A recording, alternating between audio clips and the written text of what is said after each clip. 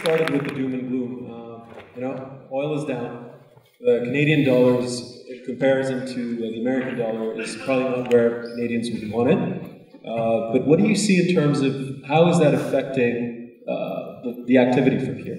Phil, let's start with you. Well, economically, the country has never been so divided. I shouldn't say never. Contemporary times, things are very good actually in our number 1 and number 3 most populous provinces. The very dire situation we find in Alberta, Saskatchewan, and parts of Atlantic Canada sometimes overshadow what is really a strong economic picture, particularly as it relates to real estate in our most populous provinces.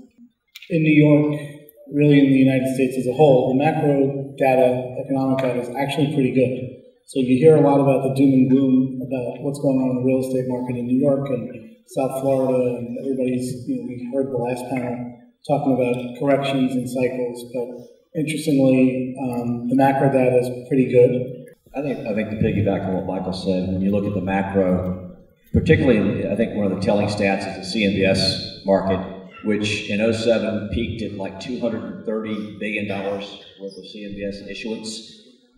We peaked last year, I don't think this year is going to be more than last year. We peaked last year like 110 billion. And over this 4 or 5 year cycle, it has been a fraction of what it was during the last cycle. What's the Canadian activity like in the multifamily sector in New York? It's not as high as you would think. If you look at the most active Canadian investors the last 5-10 years, it's really the larger pension funds, and they're targeting much larger assets. Styletown, 5.3 billion, for example. We don't see that much activity in the sub $50 million space yet from Canadian buyers. They're very active in the over $50 million arena. I think we saw something similar with Chinese influence. The Chinese were basically looking for condo yields when they first entered the New York market. You really didn't see a lot of Chinese money playing in the multifamily sector. Slowly but surely, the Chinese institutions realized that stability of the multifamily market at a less sexy yield is something that has validity. JD, if we step out of New York and Miami, a lot of you are active there. What other secondary markets are showing up on investors' radars, maybe from Canada or other foreign investors that are now looking at these markets, whereas prior they may have only looked at New York and Miami? Specifically, I really like the Carolinas. We do a lot of sales there, retail specifically. So, Southern California has bounced back. Vegas has recovered nicely. There's a lot of really good secondary markets if you want to chase yield, but that's not typically what the foreign buyer is doing. They're going to the core market, and they have a longer-term plan to buy a core asset. I'll say I don't think you need to leave the prime area to get to the secondary cities. I think Brooklyn, as a secondary city in the New York market, is starting to become core, and you have foreigners now recognizing the strength of Brooklyn and actually looking at it as core, where I think the last cycle, if you would say Brooklyn to certain foreign investors, they would look at you sideways. Now we're heading into an election where, the question of identity, religious identity, is at the center in a way that you wouldn't expect it to be, in 2016. Sharif, what do you think of what's happening, with Donald Trump and some of the rhetoric? And I want to ask everybody, this is important. How do you? A lot of people say it's just rhetoric. He'll figure it out as it goes. But rhetoric is important. So how do you think it's affecting the landscape in the U.S. as a businessman in the U.S., as an individual? Just start there.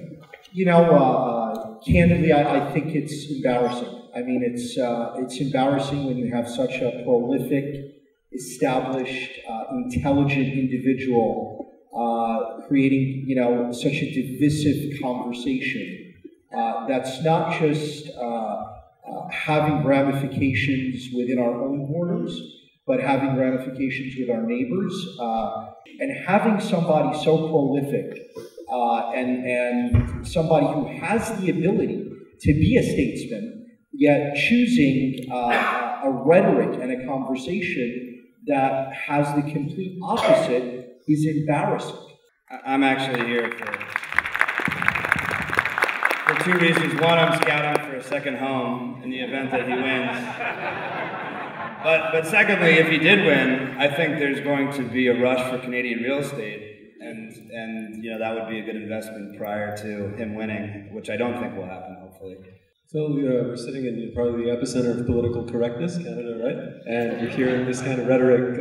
How do you feel in terms of, has this ever come up? It may not have, you just fishing here, but is this something that people are concerned about? Oh no, absolutely. I think even we've had a government change very recently. The new guy's inclusive. He may do some damage economically. Time will tell. It's certainly going to get more expensive for the people in this room, which are the demographic that are going to be paying for some of the programs. But in terms of Brand Canada, the brand's taken a real leap forward, and the assets that we have to sell to the world are made more attractive by a regulatory environment and a culture that is welcoming. I'd like to open it up to questions, if there's any here.